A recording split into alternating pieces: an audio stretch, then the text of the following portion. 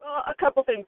I'm always getting feedback, and so I always, keeping up with feedback with agents. And basically, the market right now here is price driven, and if you are not moving, it's because of price. And so what I do is I will take it off the property off the market and refresh it and put it immediately back on. Meaning, I'll either take new pictures or change the way the website looks. When I put it back on, I change the pictures that are up first. You have 30 seconds to engage somebody looking on the internet. If you don't catch their attention in that first 30 seconds, they're gone. So when they're going on your listing, you don't want that same picture coming up that's been there for 4 months that they've seen before. Because I could tell a picture and I know the address if I'm looking at an area.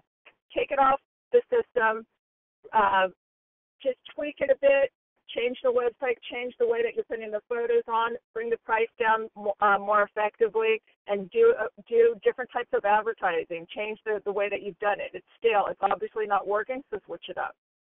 Just those little things right there will do it. A little bit of a price decrease is going to send another email on any system, be it the MLS or whatever networking system with what city you're living in. So when you do a price change, it then spits it out again and it puts in front of agent's face rather than sitting still on the market. So there could be a new agent looking in your area but just never really bothered to look at old stuff. They're only looking at new stuff.